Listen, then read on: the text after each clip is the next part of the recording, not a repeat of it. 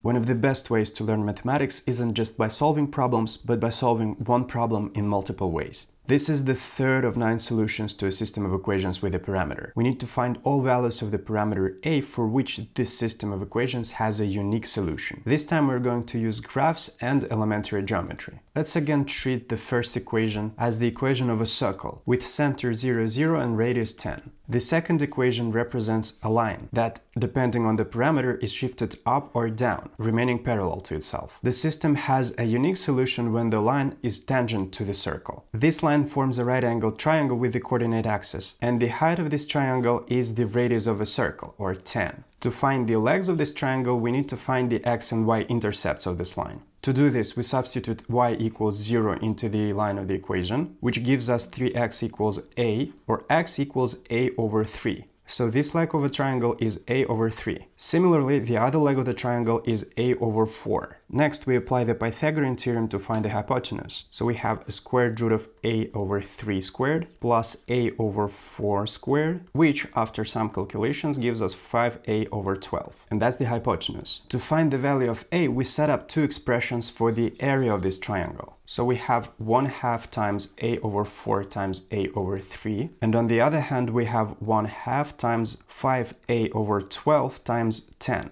And if we carefully solve this simple equation, we get a equals 50, which is one of the two values of the parameter a that we were looking for. The other is a equals minus 50 when the line is tangent to the circle from the other side. And that's the answer. To see the other methods of solving this problem with parameter, check out the full video.